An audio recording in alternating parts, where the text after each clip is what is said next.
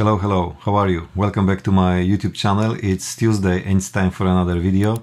Today you are with me in my small studio in Warsaw, and by the way, surprisingly, studio in Polish means exactly what it means in English, studio. In today's episode I will show you the image from Zaheq sand dunes which I took during my recent November trip to Socotra island in Yemen. I'm gonna show you how I edit such image in Lightroom to achieve very simple, very minimalistic and atmospheric look. Let's jump into Lightroom and start editing. Okay, here we are in Lightroom, but before I start editing one image, I have for you 3 different images from Zaheq sand dunes. Just for comparison, so you can see by yourself how this place looks like and which of those 3 images works the best for you. First one, as you can see, is a real shot from my drone DJI Mavic 2 Pro, and in my opinion this image does not work for a few reasons. First of all, the light is very harsh, the shadows are very harsh, and it's because the image was taken like 2 hours before the sunset, so the sun was still relatively high and it created these very harsh shadows.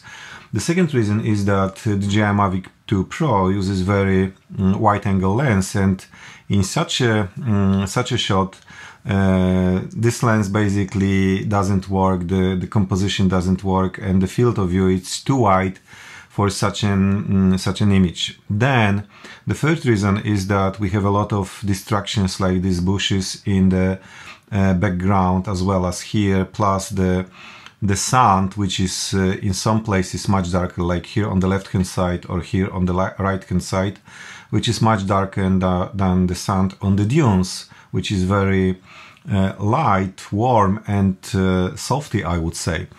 And the last one, in my opinion, is the sky, which is very flat, no single cloud. So in general, this image won't work from my perspective. Then there is a second image which I took handheld with my Canon EOS R5 with RF 70-200mm lens with at 150mm focal length more or less.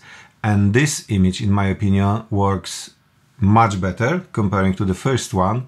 Still not the way I wanted, but works much better, and main reason for that is very nice and soft light. The image was taken only 45 minutes before the sunset, so the sun was much lower comparing to above the horizon comparing to the previous image. And this image could work, but again, from the composition perspective, we have a lot of distractions here, and the background with these lines here on the left hand side, and nothing actually happening here in the middle and on the right hand side. It also doesn't work.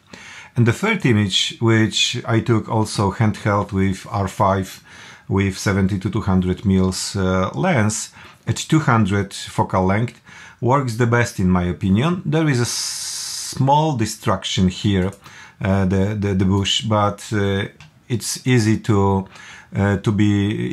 remove, to clean. So this one would be, from my perspective, the best option to edit and also to publish. But instead, I would like to show you how we can save this image and use it for Facebook or Instagram. It does not have to be necessarily the image for the portfolio, but it still would work nicely if you would like to publish it on Instagram or on Facebook. So to do something with this image, to save it, first of all, I would like to crop it. And because it was taken with Canon EOS R5, so the image the sensor in this camera is 45 megapixels, so I can crop a lot and still have a lot of data to, first of all, to process, and secondly, to publish in very good resolution to social media. As you can see, I can crop it like that. Let's see how many megapixels we would have right now. So it's about 5000 by 3000 pixels, so it will be like 15 megs. It's much more than needed for Instagram or Facebook. Of course, we always should compose our images the way we want them to be. yet in the camera instead of then cropping. But one more thing which I would like to do, I would like to have this point here more or less in the center of the frame, and but also these lines to be like to touch the edge more or less on the same level. And because we won't see the horizon here, I would like to tilt this image like that. And right now you can see that this point and this point are more or less on the same level, let's call it this way. And this point is mainly in the center. By doing that, I'm also almost removing the distraction here, but let's see it right now. So as you can see, comparing to the full image, right now we have very minimalistic shot, which looks really nice. And again, we have like 5000 pixels by 3000 pixels, so it's 15 megs, and it's good to go for any social media platform. Before I will do some basic editing, because normally for such images the goal is not to overdo them, not to edit them too strong, because it can achieve completely opposite result to such a minimalistic atmospheric image should be. So I won't do too much editing, but before I start editing I will remove the two distraction, one spot which is here and the second one which you can see here. Basically these are the bushes covered by the sand, so we can use spot healing brush and just 1 and 2, and we are done with the cleaning. That's all what we need to do.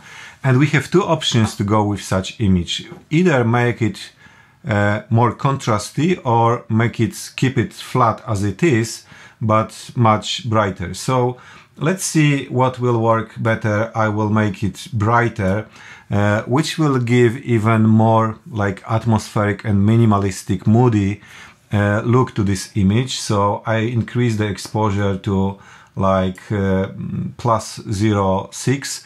As you can see, all the pixels are kind of, let's reset the exposure. We are mainly in the midtones, and that's obvious. We don't see too much contrast in this image. If I would increase the contrast, then the histograms starting to get wider, but it's still sitting in the middle, which means basically we are in the midtones. So let's increase the exposure first, then let's add some contrast, and as you can see it's getting much brighter, but in the same time much more kind of minimalistic, moody, and so on. Now if I will drop the shadow slightly and I will drop the black point slightly, then it gets more contrast, but it still remains very light and very moody. Let's increase also the highlights and a bit the whites, which will make these edges of the dunes to be a bit lighter, to give us a feeling that we have more lights on the edges.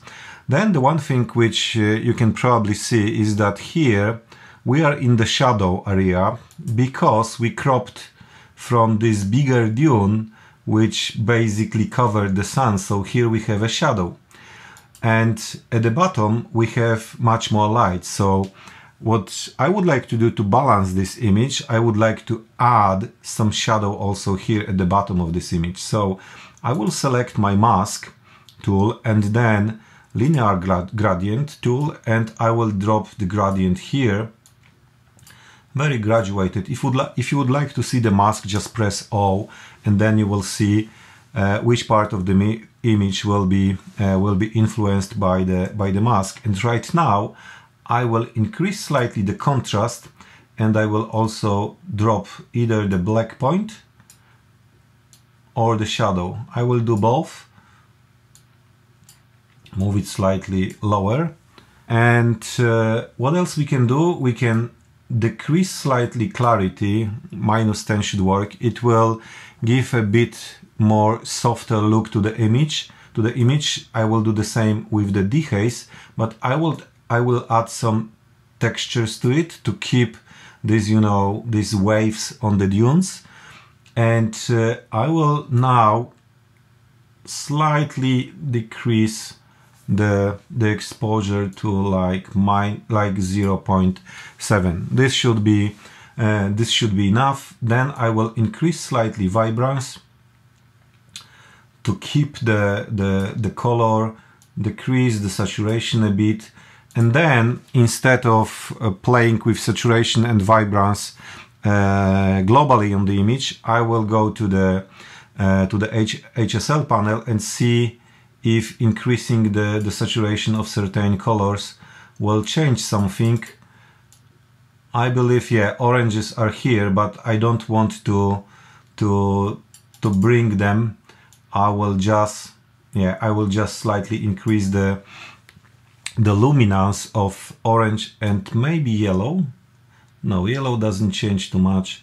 I will just decrease it slightly, and then I will go to calibration and see what happens. Yeah, if I will increase the touch of saturation for the blue primary color hue, then it works. In general, the pictures which you have here, like the dunes, shouldn't be, in my opinion, edited too strongly, because then you can achieve completely opposite results. However, if you go to my Instagram, you can see the same image edited slightly different way, where I have basically much more color, orange color, and much more contrast. That's all for today. I hope you enjoyed this tutorial. I plan to have more of them on the channel, not only with Lightroom but also with Photoshop, so stay tuned. If you like it, leave your thumb up, and see you in the next episode. Bye bye.